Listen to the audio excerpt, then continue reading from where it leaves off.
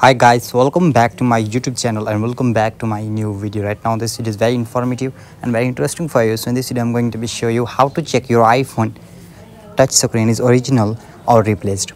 So if you are new in my channel, then don't forget to subscribe my channel and hit the bell icons for my new videos. So without wasting any time, let's get started the video. So if you want to check your iPhone touch screen is original or it's replaced, so I will show you here. You have to go to your control center and here tap on your brightness, long press on your brightness, and once you tap on your brightness, then here you can see down 3 option is presence here. So if some one option is absence here, means you have presence here. 2 options means night shifts and dark mode, and third option is not presence here, then make sure that your iPhone screen is replaced. And when the 3 options are available on here, then make sure that your iPhone screen is original.